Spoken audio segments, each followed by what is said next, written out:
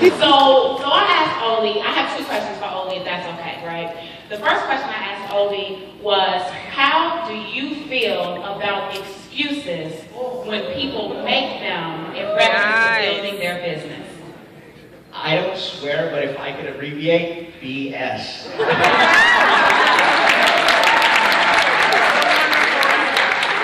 The fact is that any of us can come up with excuses. Any of us, whether we have a disability or not, whether we think we're too whatever or not. But what is really more important, rather than our excuses, is the reason why we're building these businesses. Because within our lives, we all have obstacles, we all have challenges that we have to overcome. So what? Making excuses will not pay the bills. Making excuses will not get us ahead in life. So get over it.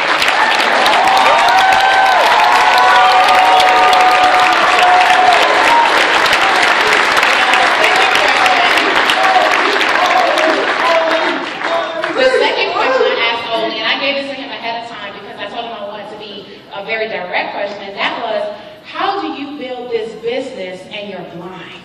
How do you do it? How do you do the trainings when we're doing things on the video, when we're doing kind of tutorials? How do you take the information that is delivered and make it work so that, you are ultra successful? Well, it takes the spirit of being an entrepreneur.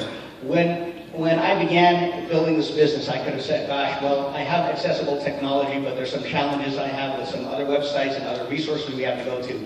So the way we do it is I have a computer that talks, and I also do work to build partnerships with others with what I'm not able to do directly. And the way that I do that is I find ways to add value to others in exchange for some additional help. But here's the thing though, whatever it is that I think I can't do, I either find a way to outsource it at some point, or I find a way to learn the skill. Like the big example that I always like to do is I have with me here a video camera. They'd say, well, hey, you know what? You're blind, how are you going to do it? I never owned a video camera until this business. And now all I have to do is open it up, turn it on, just switch it like this, and I literally don't see at all what I'm doing. I just hold it. And it's perfectly lined up, Ollie.